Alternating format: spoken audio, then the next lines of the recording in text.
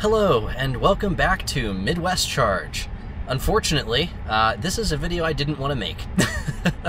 Let's get into it.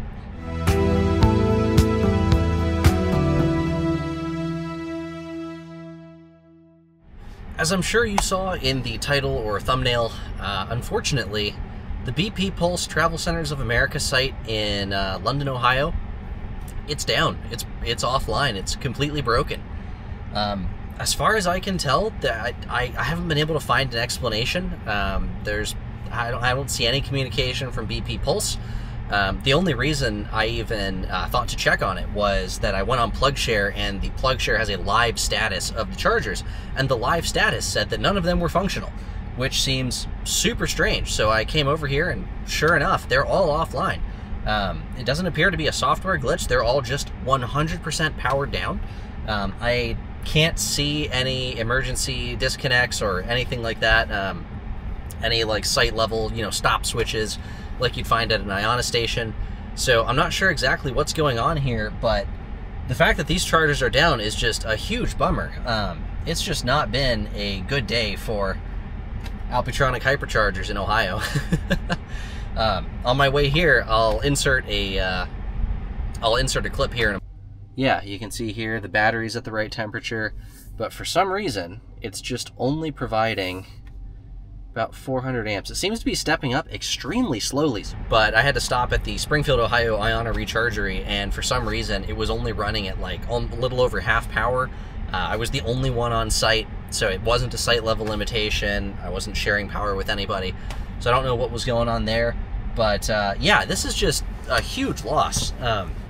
I think that BP Pulse's general strategy with putting down these new Tritium PKM 150 and Hypercharger HYC 400s from Alpitronic is a fantastic strategy, especially with such large installations, 8, 10, 12 stalls, or the Giga Hubs that are going in at airports across the country, particularly on the West Coast.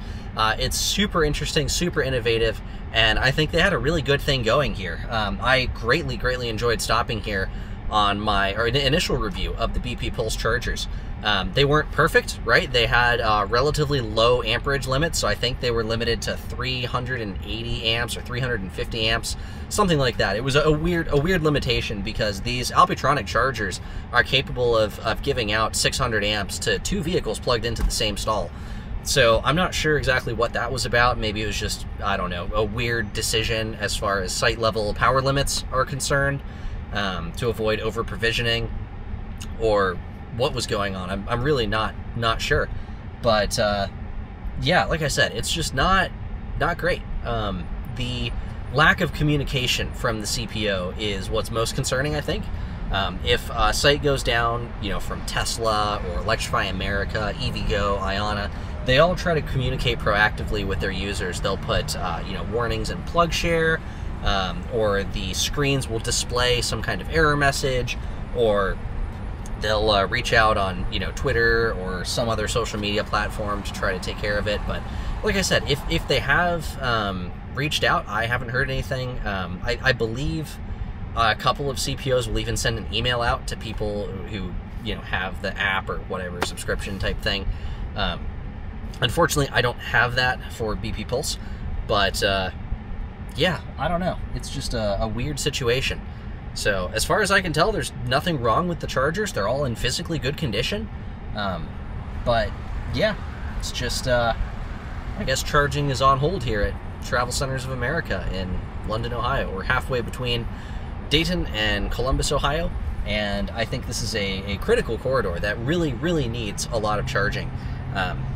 In the past, it has been supported by just the 4-stall EVgo site that went online, I want to say, in the beginning of 2023, and it was the only DC fast charger between Columbus and Dayton for a long time. And it's not the only one now. The TA BP Pulse site here was, of course, added recently, and there's a Ford dealership with some, I want to say they're Red E chargers, but those chargers are offline. They're frequently offline. I don't like visiting dealerships, relying on dealership charging, I should say. But yeah, to see the largest site go down between Columbus and Dayton is definitely a big bummer.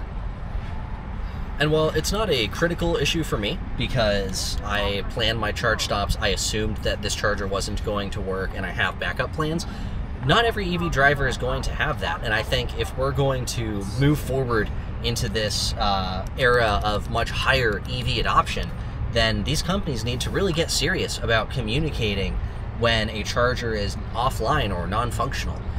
If you go to a gas station and the gas pumps are not working, right? They'll put bags over the little handles, or they'll have an error on the screen, or they'll have a giant sign out or something to let you know, hey, this whole station doesn't work.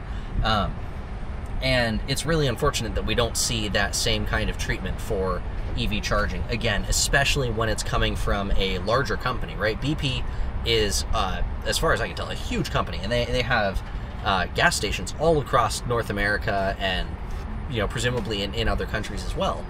But yeah, there's no communication. I have no idea how long this will be. Maybe it's a temporary outage. Maybe these stations are going to be offline for 6 months. Unfortunately, no one knows.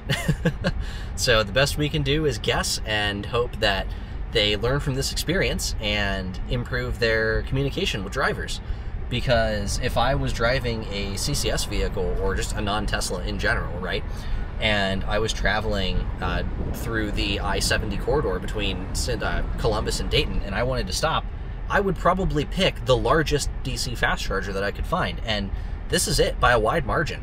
I think the Ford dealership has 4 or 6 chargers. The EVgo, that's what it is. The EVgo has 4 stalls, 2 chargers, and here we have 8 stalls and 16 plugs. I mean, this is a huge installation for Ohio, but unfortunately, it's just sitting here dead. So if you've encountered these issues before, or if you've you know, been in the local area and you've tried out this BP Pulse charger, let me know in the comments below what you thought of the station. And if you haven't, let me know what you think charge point operators should be doing when a whole site goes offline. Should they be reaching out to customers? Should they say nothing? Should they put physical signs up in the in the area where the chargers are? I'd be really interested to hear your thoughts on that. It's a huge bummer this site is down too, because the amenities are very good for the area. You have a whole dog park, a huge grassy area to hang out, there's trees to sit under, there's even a basketball hoop if you bring your own basketball. But yeah, I mean, it's, you know, it's not a busy area, it's you know, definitely rural. But as far as, you know, amenities, site layout goes, I mean, it's one of the largest and nicest chargers out here. So I really hope to see them improve the reliability, their site reliability here, and better communication in the future. I decided to do another charging session here on my way back, just to be sure. And yeah, this is 1B, so we're using a different handle, same cabinet, and we're still getting the same just super strange behavior here. We started at 7%, and it ramped up to 291 amps now. We're just getting 100 kilowatts. This is super weird. Let's try a different charger. 2A plugged in, starting communication. I do love this new addition to the UI here. It tells you how many seconds before the session times out. That is super cool. Any CPO that's watching, you should do this. This is very informative to the customer. I especially love how it's kind of a progress bar that goes away. That way you can see visually, hey, not only how many seconds are left, but, you know, time's running out, or you've got plenty of time to get your stuff sorted, you know, figure out the app start, or the plug-in charge, or your credit card, or whatever. So that's really cool. It just authorized my credit card, so we'll go ahead and let it authenticate, connect, fire up all the power cabinets, do all that boring stuff, and then I'll cut right back to it when it starts. And here we go. It has just begun charging and immediately ramps up to 600 amps. This is what I expect to see when I come to an IONNA station. So for the second time now, and it was 3 or 4 months ago that I had cable cooling issues on that particular Alpitronic dispenser. Yeah, I don't know, there's just something wrong with that one in particular. So right here we're getting full power. I mean, like I said, this is exactly what you would expect. Just 600 amps, absolutely flat out at about 220 to 225 kilowatts as the state of charge and voltage in particular rises.